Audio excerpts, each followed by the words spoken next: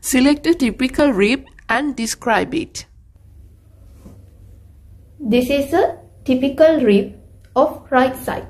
This is the head of the rib, and this is the neck, and this is the tubercle. The head has two articular facets. The upper facet articulates with the lower demifacet of the body of the vertebra above, and the lower facet is large and it articulates with the upper demifacet of on the side of the body of numerically corresponding vertebra. And this is the neck, the constricted portion between the tubercle and the head. This is the tubercle. It has two parts. Medial one is rounded and it is the articular facet. It articulates with the transverse process of the numerically corresponding vertebra.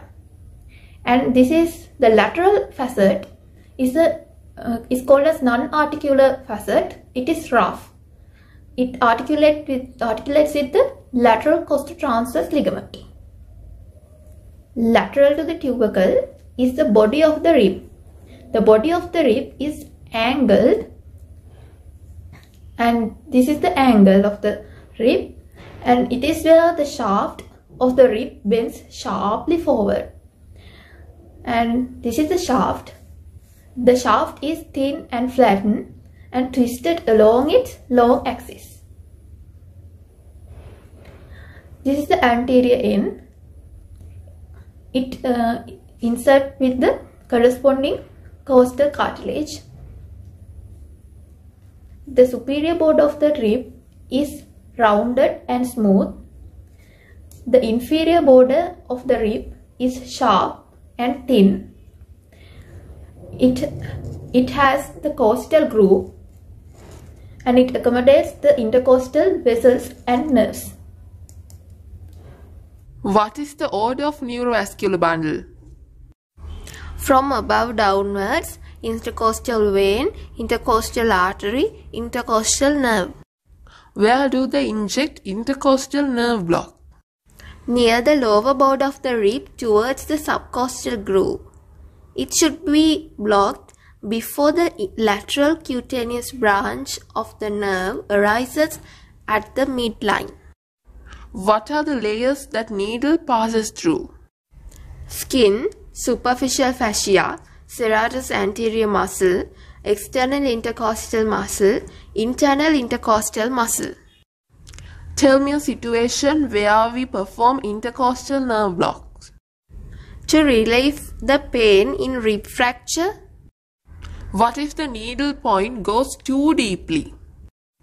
It may penetrate parietal pleura and may give rise to pneumothorax. What is the treatment for tension pneumothorax? Needle thoracotomy. What is the preferred site for a tube thoracotomy?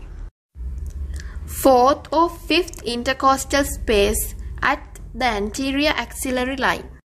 What is the type of joint between costal cartilage and rib? Primary cartilaginous joint. What is the weakest part of a typical rib? Angle of the rib. What are the muscles in the intercostal spaces? External intercostal, internal intercostal, and innermost intercostal muscles.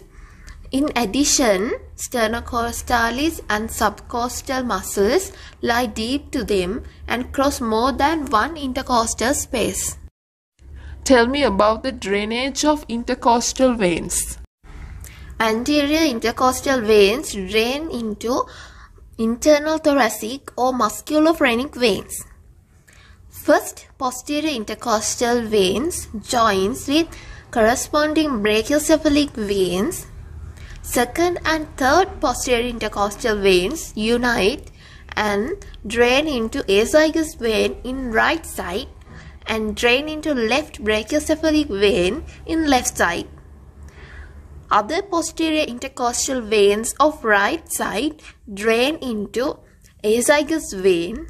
4th to 8th posterior intercostal veins of left side drain into accessory hemiazygos vein. 9th to 11th posterior intercostal veins of left side drain into hemiazygos vein.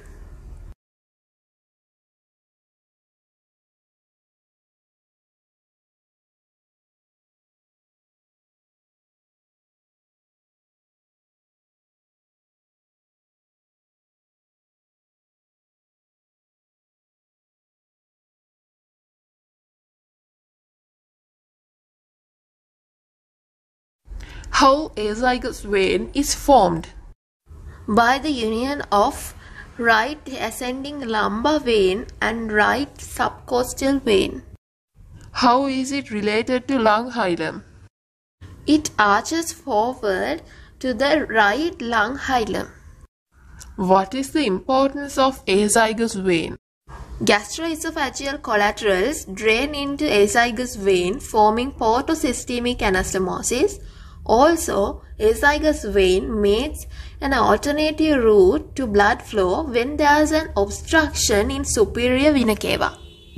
What is the clinical importance of that portosystemic anastomosis in portal hypertension? In portal hypertension, there is an increased blood pressure in the veins of portal system due to a blockage in the veins of the liver.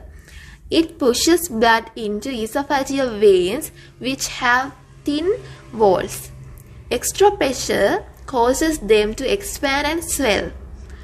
If the pressure is too high, these varices break and bleed. It is an emergency because uncontrolled bleeding can lead to shock and death.